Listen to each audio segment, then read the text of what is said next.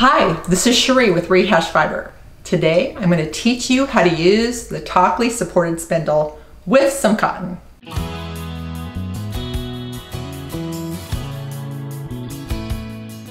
Spindle spinning is so much fun. If you've done it, you know. If you haven't, I urge you to give it a try. And just always keep in mind, like anything new in life when you're starting, it can feel strange and frustrating at first. Stick with it. You will get to a place where it is tremendously fun and you will just have hours of soothing enjoyment. The Takli is fabulous. It is sturdy, small, easy to carry around, spins fast, and it's just lovely.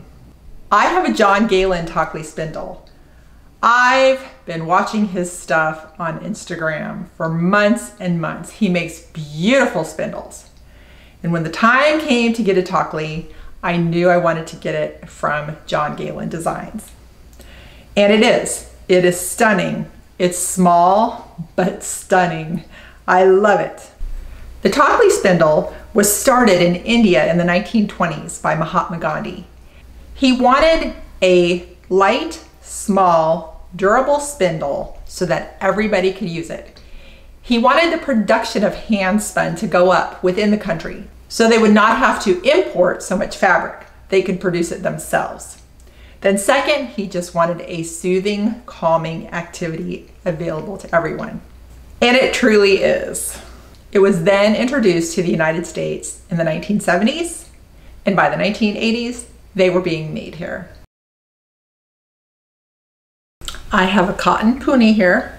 What I'm going to do is I just fold over the end just a little bit so that the hook will not slide out.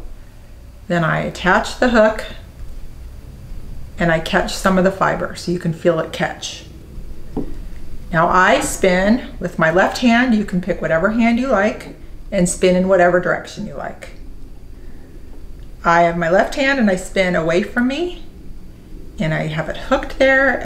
I can feel the twist in the fiber and I'm just gently going to work it out into it before I get really rolling. Draft it out. Like the park in the draft. Just want to get the nice leader going. Before I do anything, I'm going to pinch it right before the cotton puni, give another couple flicks to add more twist. Then I'm going to bring the strand down to the base of the Takli. I'm going to wind on just a little bit so that it gets me right here to where I can start rolling. Now there is a hook here, but I find that I end up spending more time messing around getting it hooked on the hook than if I were just to start to spin and then it ends up hooking on there. So it doesn't really matter either way because there's a lot of spindles that don't have a hook at the top. I treat this one like this. All right, so now we're just going to get it going. Okay, in the beginning, I'm parking and drafting, but the goal for me to get to, I get the twist traveling up to the point where I'm lightly holding on to the cotton puni, and the twist is going into this nice, what I want to call a triangle right here, where the cotton is just getting pulled away from the puni, and that's where the magic is. When you don't have to pull very hard, the twist just travels up and you can move right along with it.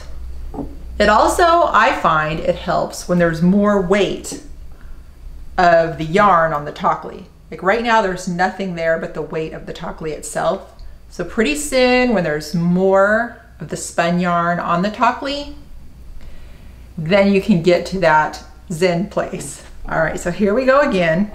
I wrapped some on. Next time I'll show you that slower. Just work it up towards the top. I did a little too much. Up towards the top and get ready to go again. I'm loosely holding onto this. Give a nice spin. And you see the triangle right here? Pretty neat. And I give a little pull to see, but I'm still lifting the Takli off.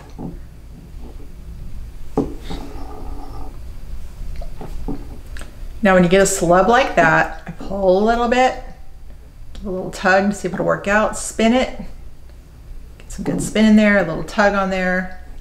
Another thing you can do is just work it with your hands. This beautiful cotton is workable. Sometimes it actually feels like you're dealing with taffy. It just is a really cool feeling because it's very stretchy and it moves. All right, now once you have it drawn out, pinch at the top, give another couple flicks because we want good twist in there. We're gonna back it down and wrap it back up. Now, I did that kind of fast. You just unwind it a little bit so that your yarn is at the base, and then you wrap it up.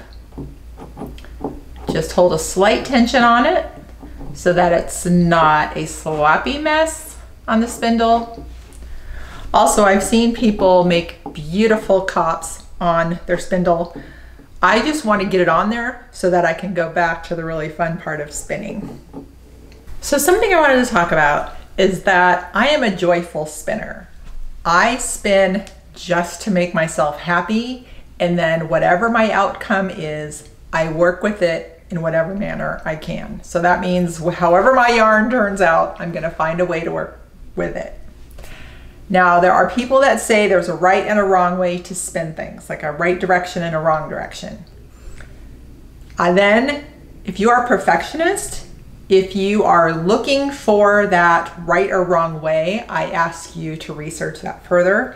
For me, and for the joy of the spinning, and if that is how you feel like doing it, just grab it and start working with whatever hand it feels comfortable in whatever direction you want. Whatever direction you spin in, just remember to ply in the opposite direction. All right, so just remember, be patient, stick with it, have fun. Thanks for watching, and happy spinning on your Takli Spindle.